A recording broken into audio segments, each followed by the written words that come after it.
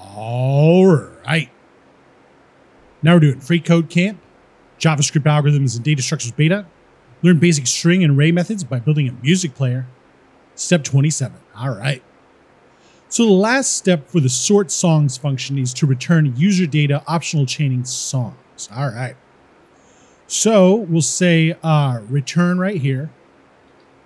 And then we'll say user-data optional chaining songs like that. And that's basically how that's going to work. So we're just going to sort the songs whenever we run sortSongs. We're just going to sort the songs, then return the user data optional chaining songs now sorted. All right. So let's check the code. Looks good, and submit it. All right. Now we're on to step 28, and we'll see you next time.